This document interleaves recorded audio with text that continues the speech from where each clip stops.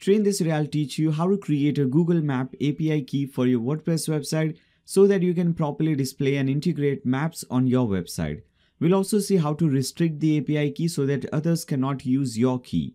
So without wasting any time, let's get started. Now first of all, you need to go to this website, console.cloud.google.com. And over here, just enter some Gmail account. So for this, I've created a new email just for the sake of this tutorial. So I'll simply enter that and click on next. Enter your password and click on next again. Now once you do that, you will see this page and you will see this pop-up. So if you're doing this for the first time, you will see this pop-up. Will have to enter your country. Basically select your country. After that, tick mark this thing and click on agree and continue. Now we'll have to activate our account. So if you see this thing at top, start your free trial worth $300 in credit. So you can click on this activate button. Click on that. You will be redirected to this page. Basically now you'll have to create a new account. So what's the best thing that describe your organization? You can select that, whether you're a startup, whether you're a small company, whatever it is, or whether this is just for a personal project. You can select that thing, tick mark it and click on continue. Enter your phone number. Now click on send code. You'll obviously get some code. You'll have to enter it over here. And after that, click on verify. It will verify whether you have this phone number. Then in the next step, you'll have to enter some details. So what is the account type, whether it's business or individual. If it is individual, you can select individual. If it is business, you can change that thing. Then after that, you have to enter your card details. So this is very important. Just enter your card details and make sure it is either Visa or MasterCard. As you can see, only 2 types of cards are accepted. So just enter your card details, click on confirm. Then after that, scroll down, enter your address. I'll just enter some dummy address kind of. Enter your city name, postal code, your state name. Then after that, you can also enter your tax status. Basically, if you're registered, you can just select this thing and enter your PAN number or whatever number, based on your country, you might have to enter some other details. And this is also optional. So if you don't want to enter this thing, you can just leave it and click on start my free trial. Now this might again ask you for security code. So enter that thing and click on continue. Now click on continue again. Now this, as you can see, will only charge you 2 rupees. It's like 50 cents. And this is just to connect your account with this card. So just enter your OTP and click on submit. Now once you do that thing, once you verify your card, you can now come back to this option, Google Cloud Platform. Or you can just go ahead and again type in console.cloud.google.com. You will land on your home page. Now if you see over here, they have already created one project for you. If you click on this thing, at top, it says my first project. Similarly, if you see under this option, under notification, you can see they have created a project for you. Now, if you want to create a new project or if you want to use this project, if you want to create a new project, first of all, you can click on this thing, click on new project.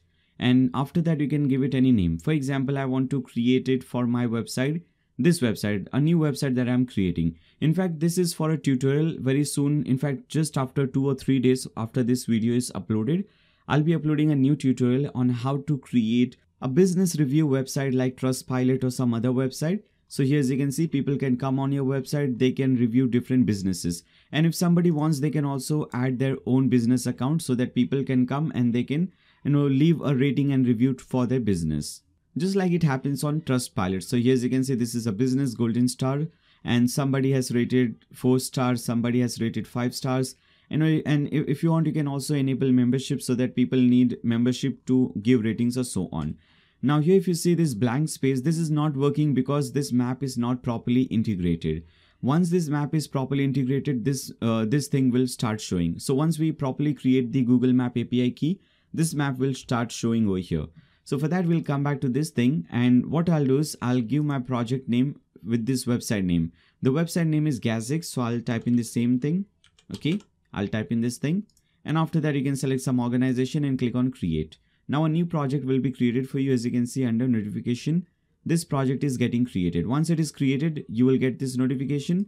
And now you can select that project from here. So click on this option and select your project. Now, first of all, we'll need to enable all the APIs for maps. So you can click on APIs and services from the left hand side. And from here, you can select maps APIs. So click on I got it. Click on this link at top, enable APIs and services. And if you see the very first thing, we have Maps API, and here we have 15 APIs for Maps. If you see view all 15, click on view all 15. Now you need to do one thing, go ahead and activate and enable all the API keys. So let's do it one by one. Select this Directions API, click on that, click on enable. Now this page will reload once you enable this thing. Now as you can see, this is enabled, and you have under enabled API keys, you have Directions API. Again, you can come back to APIs, and you can again come back and select the second one, Distance Metrics API. Enable this one as well. Again, same thing, this will reload and you will see 2 APIs under enabled. Here as you can see.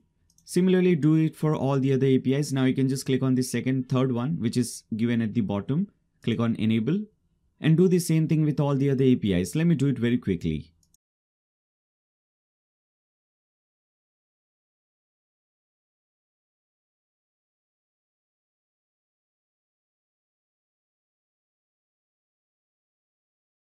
Now this is the final API that I've just enabled. Again, it will do the same thing. It will refresh it.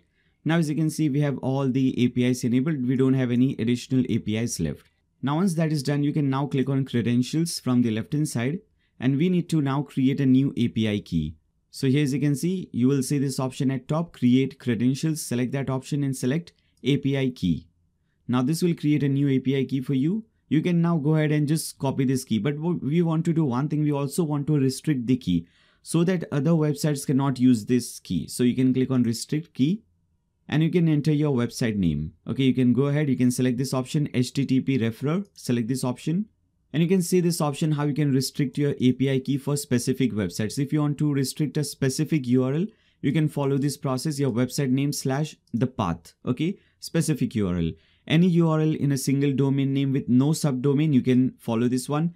Any URL in a single subdomain name using a wildcard asterisk, you can follow this one.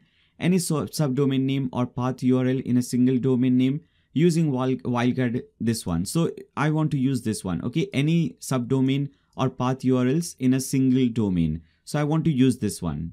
So as you can see, you have to start with asterisk, full stop, your website name, then / asterisk. So I'll copy this much, paste it over here, click on add an item, paste in this thing, and instead of example.com, I'll enter my website name, nayyar.com, this much. Okay, so it will include the main domain, which is Nayyar, and with that, it will also include all the other subdomains. So as you can see, this is a subdomain, gazek.nayyar.com. So it will include everything under this name thing, okay, under this main name. So here as you can see, any subdomain or path will be included. This is wildcard. So this is the format that I want to use. Now I'll click on done, and after that just go ahead and click on save. Now here as you can see, it can take up to 5 minutes for this. Now once that is done, you will see this check mark over here. It says API key is restricted. Now you can go ahead, click on this copy API key, and you can paste in this API key wherever you want. Make sure this thing will only work if you have enabled or if you have activated your account.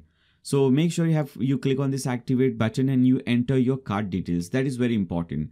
For some reason, if you are not able to enter your card details, or if your card details if your card was getting rejected, you can do one thing. You can click on this hamburger icon, this 3 lines icon, and you can click on billing. And over here you can link a billing account. So if you were not able to do that earlier, you can now click on link a billing account, enter your card details, click on create billing account. And now here as you can see, you will get these steps. You can now again go ahead and reset these steps. So make sure you enter your card details. Without that, this will not work. Now once you copy your API key, go ahead and paste in wherever you want it. So if you're using this on some website, you'll always see you have to go to your dashboard. For example, I'm just showing you for this website. So whatever website or theme you're using, first of all, make sure to go to your dashboard and paste in wherever your theme requires. For example, in this case, I'll hover over appearance, click on customize. For this theme, I'll have to enter it over here. Here as you can see, we have this option under general, we have API key. So I'll enter my API key over here and click on publish. For some other theme, you might have to enter it somewhere else. For that, you can see the documentation of that particular theme, or if it is required by a plugin, you can see the documentation of that particular plugin and you can enter that key, and you can enter this key that you have copied at that place. Once you do this thing, you can cut this thing. So this is how an API key is created, and this is how you can restrict that key. Alright, so this is it for this tutorial. I hope you guys find this video helpful. If you find this video helpful, if you want to watch more useful videos like this one, make sure to subscribe and click on the bell icon. If you like this video, give a thumbs up to this video, share it with your friends on Facebook, Twitter, WhatsApp, whatever social media platform you use. And if you have any doubts, any comments, any suggestions for me, you can always leave them in the comments section below. Finally, thank you so much for watching this video. See you in the next one.